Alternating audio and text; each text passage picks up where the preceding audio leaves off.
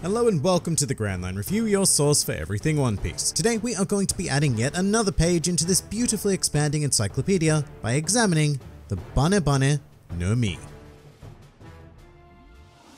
The Bane no Mi is a paramecia type fruit that allows its user to turn parts of their body into springs. It was consumed by a certain Bellamy and first showcased during the Jaya arc. The fruit takes its name rather simply from the Japanese word for spring, which is bane, and rather predictably this resulted in the ever-reliable Funimation translating it as the spring fruit. However, we do have a nice little deviation from the Viz manga translation, who decided that boing fruit was an entirely effective approach to naming it. Now sadly, I must point out that 4Kids did not make it to dubbing Jaya, thank God, so from here on out I won't be able to make any gags at their expense, but you know what, in this situation I think Viz has done just fine.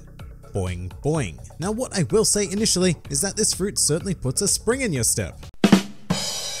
However, the extent of exactly how the user's body can be changed into springs is somewhat unknown, as in the series it is generally used to change full limbs and in certain cases hips. The latter case leads me to believe that this fruit does work like most paramecias, and so the user should be able to make minute changes, like turning an individual finger into a spring, or even go so far as to transform into a single giant spring. And an initial reaction to that might be to think of the user as becoming a human slinky. And wow, that sounds pretty cool, yeah? Slinkies are fun, right? Wrong. I mean, yeah, they're fun for all of 10 seconds when you first get them, until they inevitably become tangled after the mildest of uses. But then your Slinky is one giant mess and you just start wondering why you even go to Slinky in the first place, because it's the exact same thing that happened to the last 6 Slinkies you had and just ugh. In any case, springs are quite different to Slinkies anyway, and what the user of the Bane no Mi seems to be able to turn into are your run-of-the-mill compression springs, and they have a disgusting amount of utility, being used in all sorts of machinery, electronics, toys, and even pens. Not a lot of utility that can be easily accessed by the user of the Bane no Mi though, because springs are generally most useful as a small component of something greater, whereas what we have here is just springs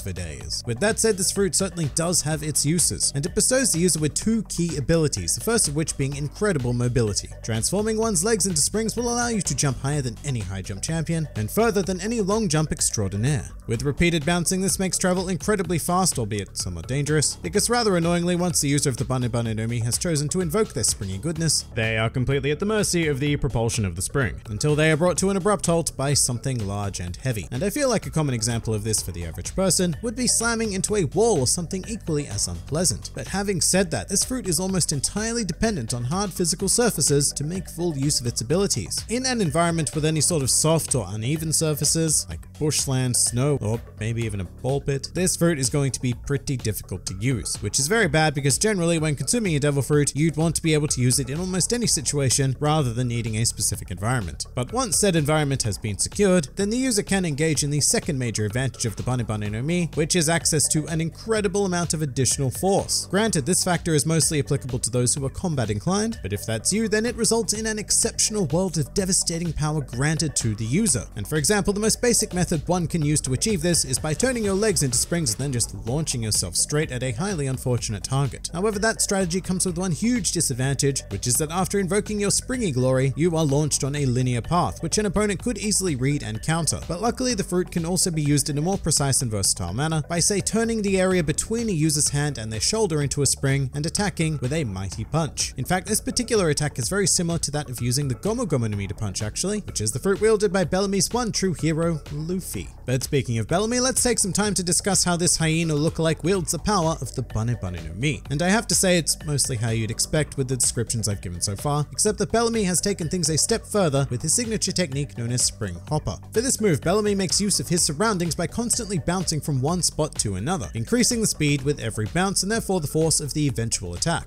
Following the time skip, Bellamy even combines this technique with armament haki, but the results were, well, they were the same on both occasions. It's a great technique against rookie pirates, I'm sure, but all but useless against anybody with a bit of strength and a general idea of what they're doing. But where this fruit may have some potential is in the form of an awakening. One of the biggest concerns I have with this fruit is the idea of bouncing yourself with force greater than that which you are prepared for. So theoretically, being able to change the environment around you into spring-like structures could put an opponent at that exact severe disadvantage, as well as allow the user to control their opponent opponent's movement to some degree by strategically angling the springs. Once again though, a competent opponent will more than likely just use this force to their advantage instead. Access to a springy environment also negates one of the original drawbacks of the fruit, which was entirely reliant on geographical conditions. So whatever the case, there is a sliver of potential to awakening this fruit, but even that idea is admittedly slightly underwhelming. Some other miscellaneous things to consider when becoming a spring human. As a spring man, you may or may not be subject to the annoying noises that springs make when contracting. So if you're not a fan of the old squeaky mattress sound, then well, this fruit may not be for you. Speaking of though, after having consumed this fruit, it should be entirely possible for a person to stick a large piece of foam on either side of themselves in order to literally become a mattress. Why would you want to do this? Look, I don't really know, but I'm sure there's someone out there with that exact kink.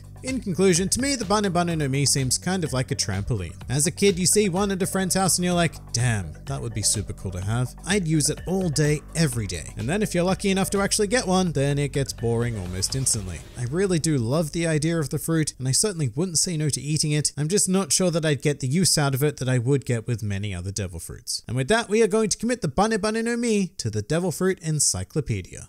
Next week, we are going to be highlighting one of the more infamous fruits in the series, the stringy goodness that is the Ito Ito no Mi. If you enjoyed this video and the content this channel produces in general, then please do consider donating to the Grand Line Review Patreon, because the support of all of you amazing people is what continues to make this channel possible. Also, do check out my Teespring store if you're interested in shirts, hoodies, and other miscellaneous items, with the proceeds going directly to support the channel as well. And if you'd like to join the fun at any time, then please do head over to my Discord server, where a wide array of shenaniganry takes place on a daily basis. And finally, please do comment with your thoughts on the Bane Bane no Mi.